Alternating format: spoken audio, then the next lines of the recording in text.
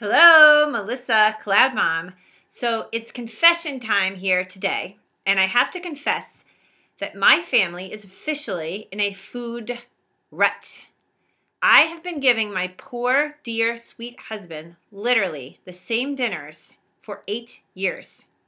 I swear to God, it's been so much for me just to barely hold it together, taking care of all these kids and trying to work on these great videos, that we just do the same things all the time. I'm like on autopilot, chicken, salmon, and on the same nights. It's usually things I put in the oven. So I'm going to be doing a series here on how to shake and get out of food ruts. And today I'm going to be talking about salads. Now, I don't know if you like salads, but I actually love salads. And this is pretty embarrassing to admit, but my poor husband has been getting the same salad for 8 years. I'm not kidding. The same lettuce, the same dressing, everything the same. So anyway, a few ideas here I put together on how to shake up salads and make them a little more interesting.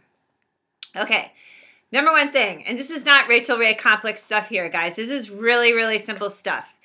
But these are things that I've started to do that have made a big difference. Number one, just shake up a lettuce. Add a lettuce like a radicchio, an endive, watercress as a little complement just to get a little bit of extra flavor in there. It's not a big deal. Number two thing, a new dressing, a new type of oil, a new type of vinegar, or you can buy a pre-made dressing that just has a little bit of a different flavor, and that will go a long way. I have one here that a friend of mine recently gave me. I'm going to show it to you. It's from a farmer's market, and it just looks great. It has olive oil, white balsamic, mustard, garlic, and salt. Nothing I would make myself. Very good. Okay, and here's my number 3 basic salad tip. Change your adornments, okay? Just shake it up, pop some things on the top. Raisins, pine nuts, avocado that's ripe. I've got a pear here. You can slice a pear, wash it, and your husband will be like, wow, or your partner, excuse me.